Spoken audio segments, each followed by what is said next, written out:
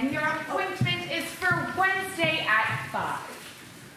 Yes, we always find a way, don't worry. Oh. Bob, Patty, greetings.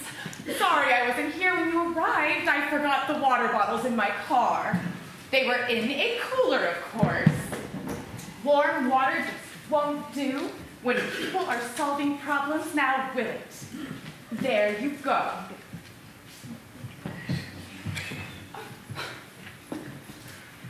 So, how are you doing today? Fine, thank you. Where the hell are the other two? Oh, I'm sure they'll be here any minute. It's always thrilling for me to help people work through problems, to watch a dispute dissolve into a mutually satisfying solution.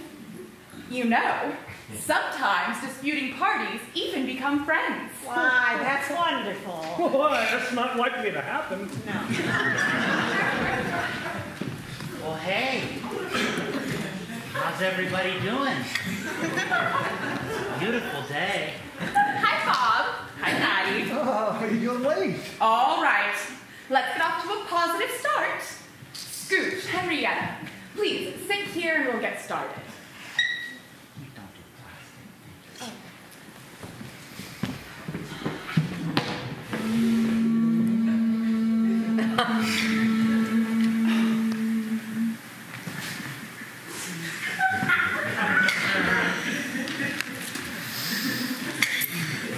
All right. So, you all know the ground rules. Shall we go over them again? No. I've got a copy right here in case someone forgets. Okay. I will read the statement of conflict. Party 1, consisting of Bob and Patty Ludlow, and Party 2, consisting of Skooch and Henrietta Fowler, are neighbors and are in conflict over the crowing of a rooster owned by Party 2. Both parties have agreed to meet in mediation to arrive at a solution satisfactory to all concerned. I will be monitoring the process and will only interrupt if a rule has been broken, or I otherwise deem it necessary. However, I'm sure with all the work we've done together, things will go smoothly. Now, who would like to make his or her opening statement? Oh, I would. Excellent. Go for it, honey. Okay. So in the beginning, God, she created the heavens and the earth. All the I'm sorry. No, that's great. Oh, Patty, please, let's go. I mean, come on. Let's go. You know what? This is just a waste of time. We'll see you in court, where you will lose. All right. Time out. Mr. Ludlow, Yeah. I appreciate your wanting to move things along, but as you know, a big part of this process is being a good listener. Oh, God! He's starting at the beginning of creation. I mean, it'll be one hell of a long time before we ever get to roosters. Come on, Bob. Please, sit down. We said we would give it a try. Skooch, if you could hurry it up. Yeah. Well, yeah, no, it all happened real fast. In the beginning, there was nothing but darkness, void, and then God, she creates light. And then a whole lot of things start separating. The darkness, it separates from the light. And then come the waters, which split into the above waters and the below waters. And the dry land, which rises up and separates from the sea. I mean, wow. That must have been something, right? And then the plants start happening.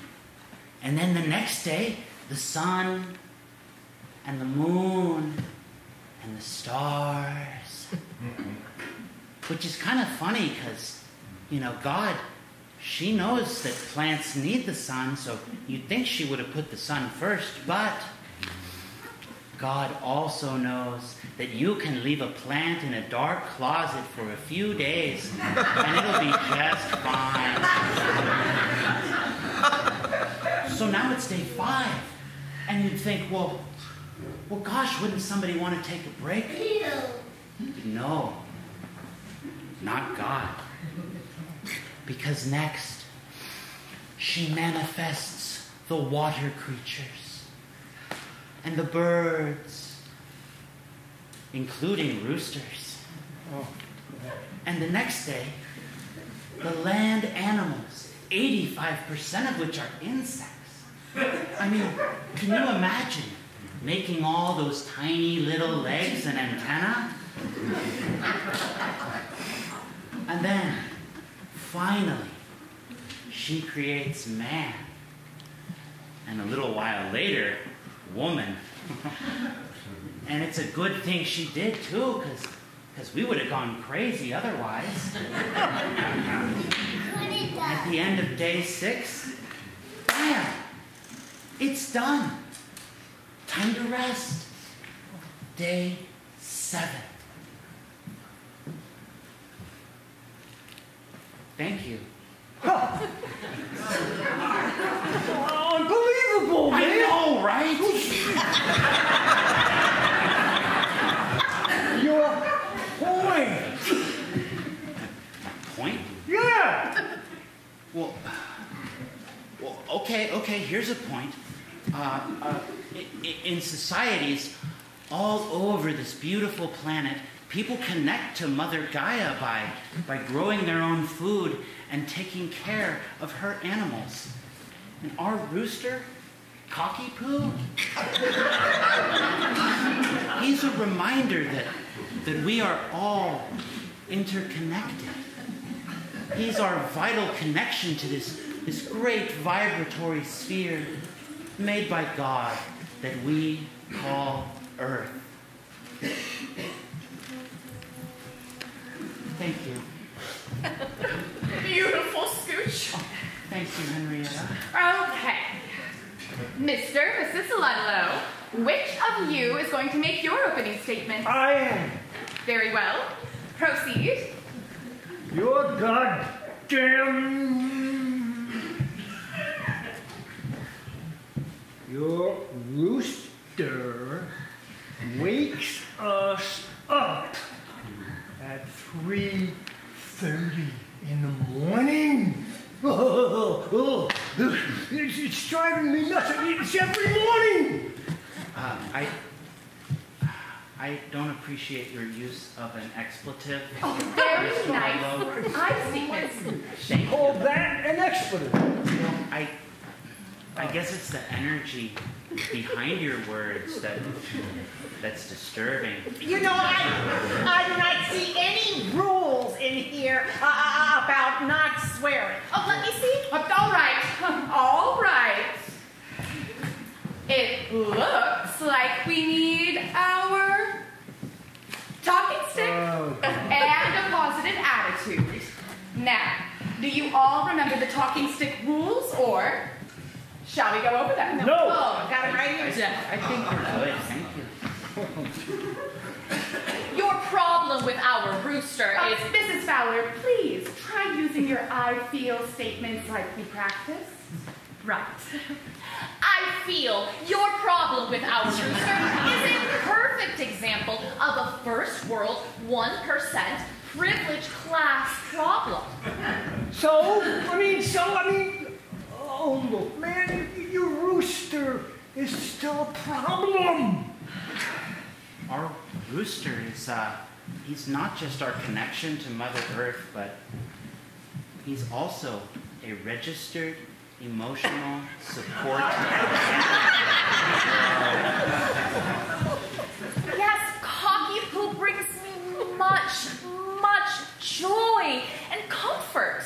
I don't know what I would do without him. Oh, God, well, you know what?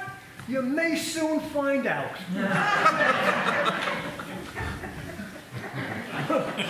Mr. Ludlow, we're all here in good faith, and to be fair, that sounds like like threatening language. Oh, God. Well, let's just say I considered buying a pellet gun, okay? You heartless man! You brute! All right, settle down. Mrs. Fowler, give me the stick. Give me the stick. Now, does anyone have anything constructive to say? I would like to put forth the first suggested compromise. Oh, and I'm going to use my here it is. Sunshine voice. And I hope that everyone follows suit.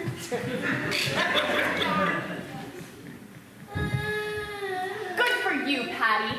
We women are the ones who will bring reason, calmness to the table. Go women.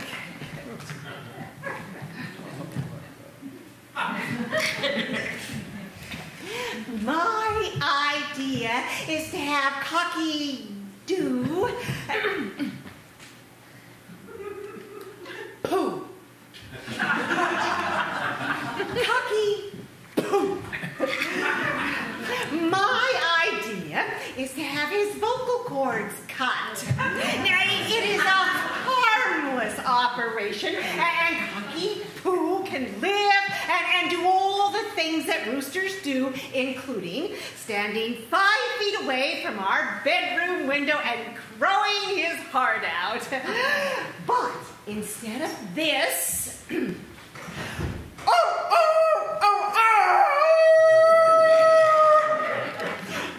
come out like this.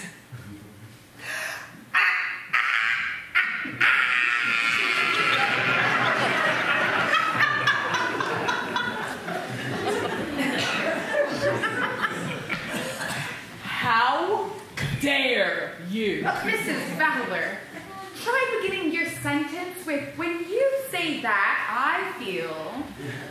When you say that, I feel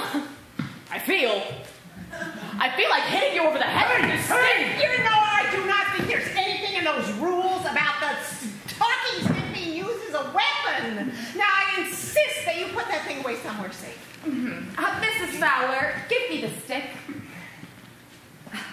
Give me the stick. Bob, Patty, do you have children? Yes, we have a son. Okay, and so would you consider having his vocal cords cut if his crying annoyed you? Our son is 32 years old. And well, all right, now, this is an important point, okay? Well, you see, our son is not a rooster!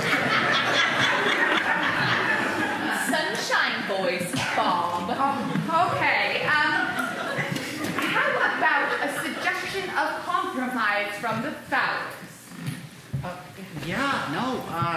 Sure. We have 4 potential solutions to this problem concocted by both myself and my loving partner Henrietta in the spirit of brother and sisterhood with Mr. and Mrs. Ludlow, Bob and Patty here.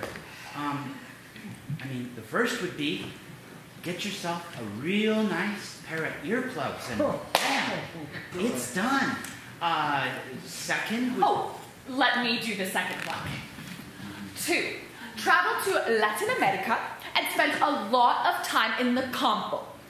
Then, when you return, you will actually miss the sound of the rooster and be grateful for Cocky Poo's glorious song to the rising sun.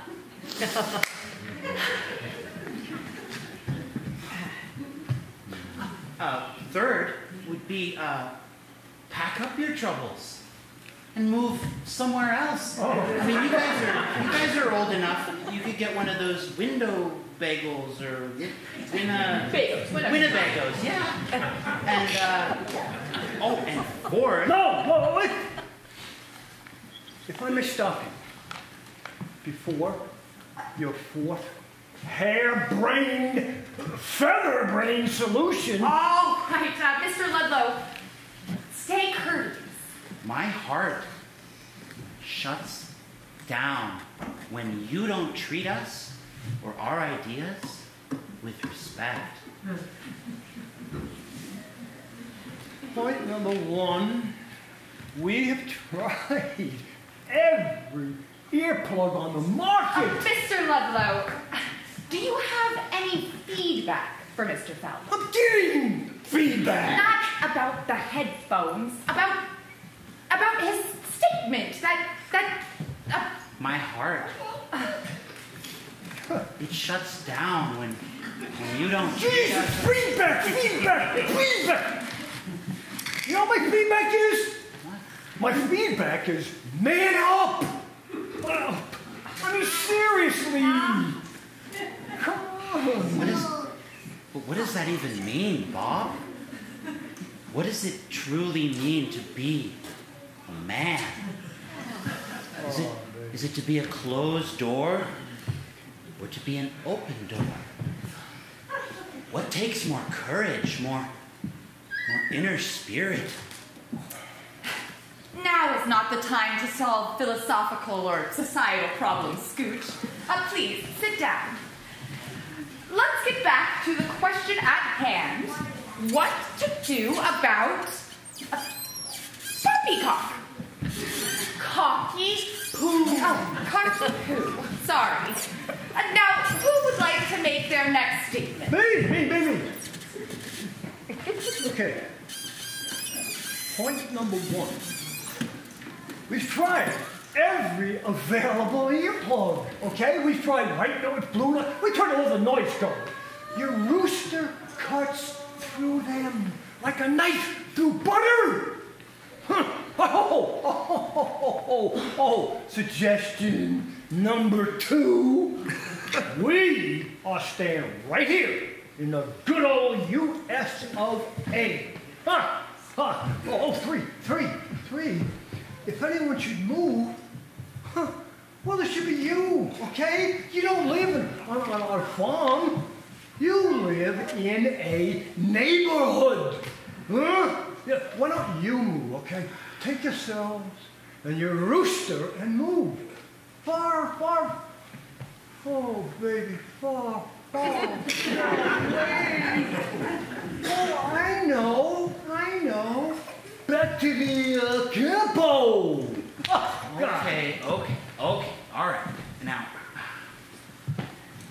you haven't even heard our 4th suggestion yet, and I think it's the best one. So, Bob and Patty, we have here the plans for your home. Oh, God. So, by removing this wall here between your spare bedroom and this utility closet, you could create a new master bedroom on the opposite side of your house from where Cocky Poo has chosen to roost. And bam! It's done. And look, you can see your new master bathroom would only be down the hall, through the garage, and just past the washer dryer. Oh, no! Wait. Oh, I see. Oh, yes. Yeah. You know, that is an interesting proposal. We'll do it. Bob! Don't you think we ought to talk about this? I mean, this is a big decision. No, honey, we should do it. Yeah. No. That is, as long as you pay all the costs. Yeah. Plus an inconvenience fee equal to the expenses. How does it feel in your body when you make a sarcastic remark? Oh, it feels great. I gently suggest deeper, past the sarcasm, Bob. That's what Hockey Poo's taught me to do. He's given me access to my deeper self. Oh, Henrietta, Cocky Poo sounds like an amazing rooster. But yes, he is. Thank you, Patty. I feel validated by your comments. Oh, I am so glad. I really am. That is so sweet of you. You know, we should try to be real neighbors and have lunch together sometime. How's this Sunday, my place? Oh, why, that would be wonderful. I hope you won't mind if Cocky Poo joins us. He likes to roost on the back of one of the chairs while we eat. Oh, isn't that clever? Oh, you know, that gives me an idea. Our son is very handy, and he could make you a perch that attaches to the wall in your dining room, or your living room, or even your bedroom. Why, that is so sweet of you. Isn't she nice, Skooch? You know, I have a friend who's a good taxidermist. My son could do the slaughtering, if you want. And then, when Cocky Poo comes back all stuffed and pretty, we'll set you up at the perch. Right on, Patty. I feel so validated.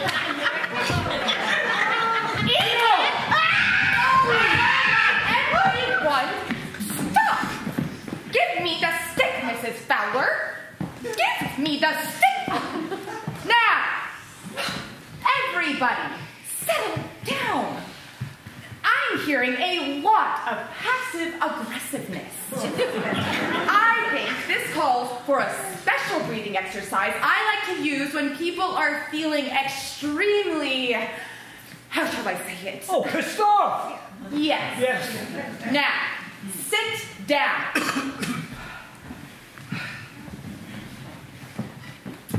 You breathe in for a count of 20, hold it for 20, and breathe out for 20. Guaranteed to leave you in a much better frame of mind. Now, sit up straight so you'll have happy lungs. Count at your own speed. Ready? Begin.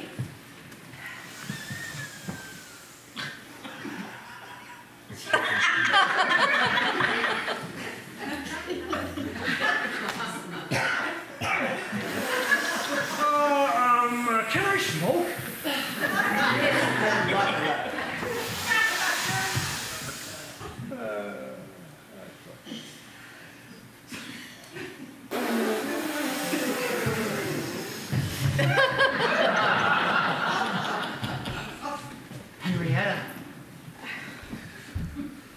Henrietta. Oh, she's passed out. Oh dear. Cocky Poo? Cocky Poo? I want Cocky Poo. We'll get Cocky Poo, honey. Don't worry. She'll be all right. I just need to get her home. Cocky Poo knows what to do in times like this. He'll kind of cluck softly and gently whack her temples with his waddles. I had a vision. Where neighbors with roosters and neighbors without roosters lived in peace and harmony, where love would conquer hate, where the whole world lives in peace. I was just giving feedback. I bring cold water in a cooler and look what happens. Oh, where? Now, I think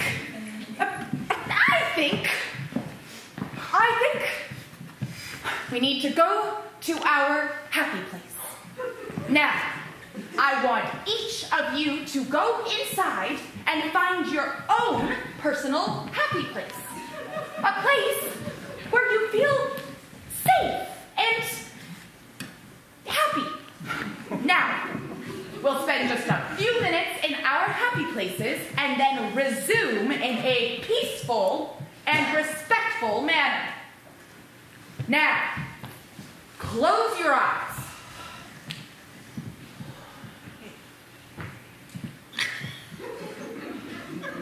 Good. Begin.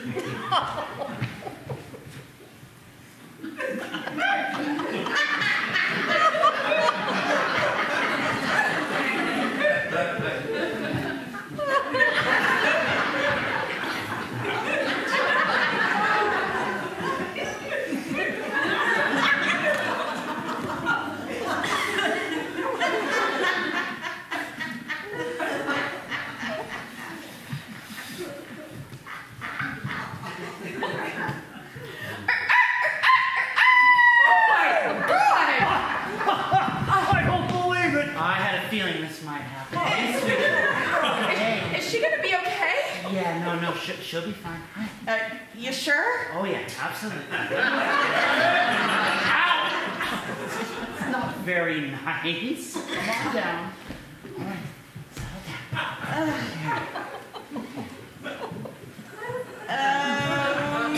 Okay.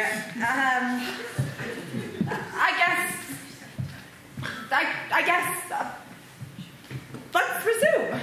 Back to our happy places.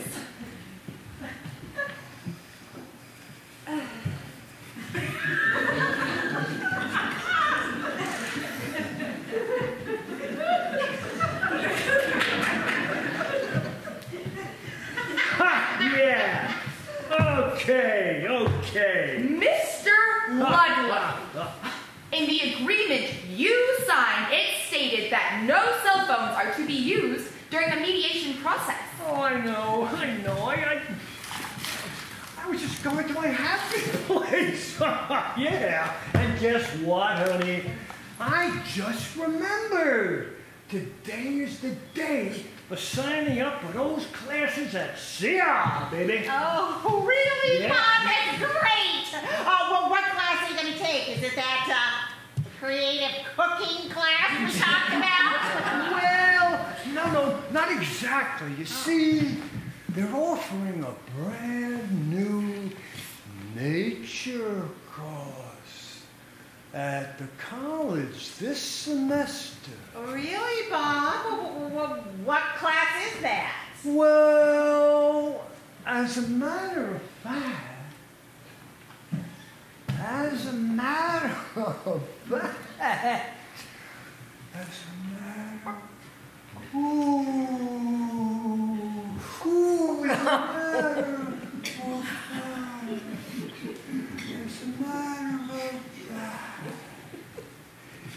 it's broken